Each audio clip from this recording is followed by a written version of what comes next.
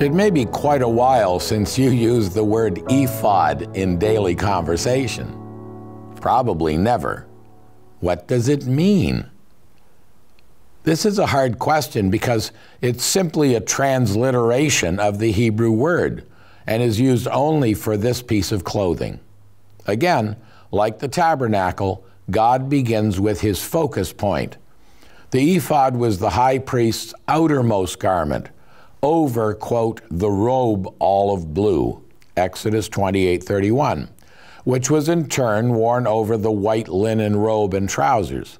And again, like the tabernacle, both its beautiful coverings and its three entry points, the gate, the door, and the veil, the instruction was as follows, quote, they shall make the ephod of gold, blue, purple, and scarlet thread, and fine woven linen, artistically worked.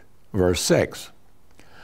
In portraying Christ in the Gospels, C.W. Slemming writes, quote, Matthew makes much of the purple as he portrays the royal king.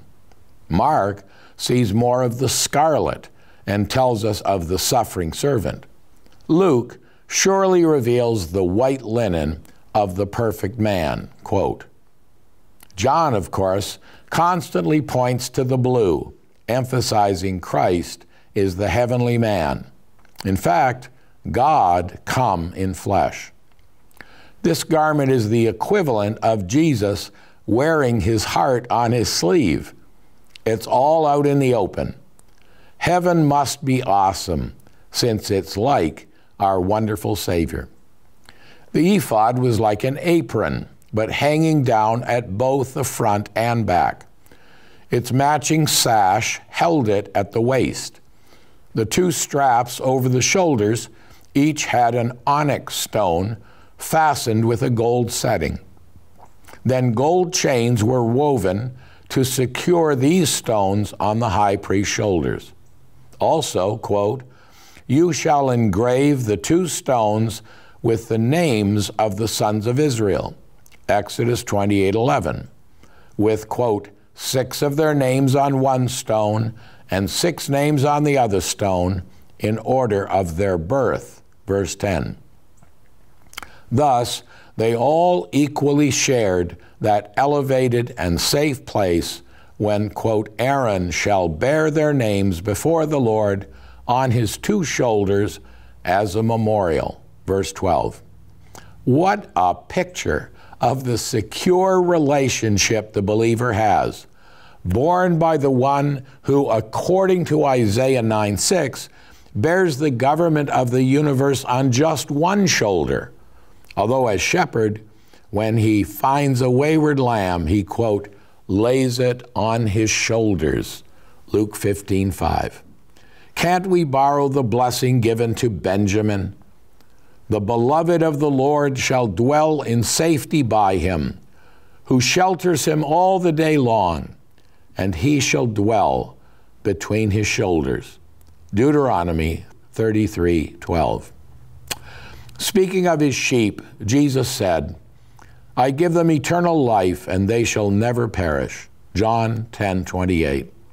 The eternal life we are given, strange as it may seem, really is eternal. And in the picture of how carefully the gems representing God's people were attached to the high priest, we see that security, listen, joined together, intricately woven, engrave, set them in settings, 2 braided chains of gold, fasten, bind, so that the breastplate does not come loose from the ephod, Exodus 28, verses 7 to 28. All different Hebrew words, many used multiple times. They portray how safe we are. It was not the stones, but the settings that made them secure. How safe?